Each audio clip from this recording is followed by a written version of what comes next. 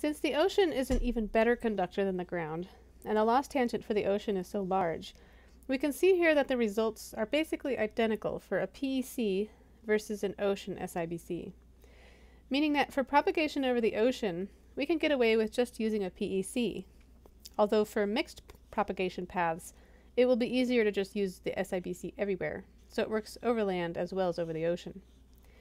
Now, one thing to note here, we did not validate our SIBC formulation.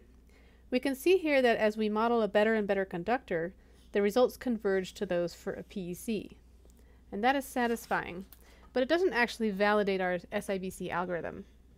In order to fully validate, we would need to compare results for a brute force model, modeling directly into the ground,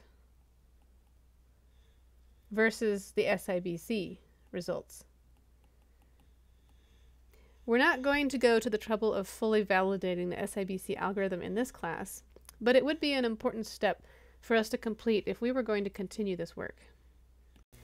There are many more things we could investigate in relation to the ground-based geolocation system, but at least now we have a basic idea of how such a system might work, and we've been able to predict how the waves will propagate around the world.